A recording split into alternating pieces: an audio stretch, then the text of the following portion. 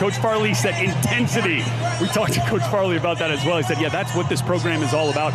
Guys, I think you see it on the offensive line where they return all 5 starters from a year ago, including Jarrett Penning, who has NFL potential. And by the way, from Nebraska's perspective, Yogi, what did Coach Rule tell his team about NFL scouts watching this game?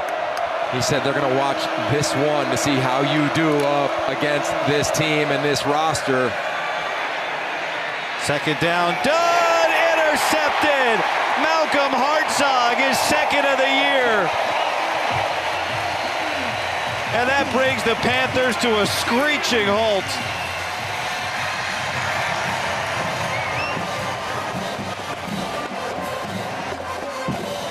And this is one that Aiden Dunn wants back because Sergio Moranci is wide open. He just misses on the throw, and if you miss in this stadium against this defense, they make you pay. Hartzog with the pick, a little celebration, and we got a good time down there on the sideline tonight.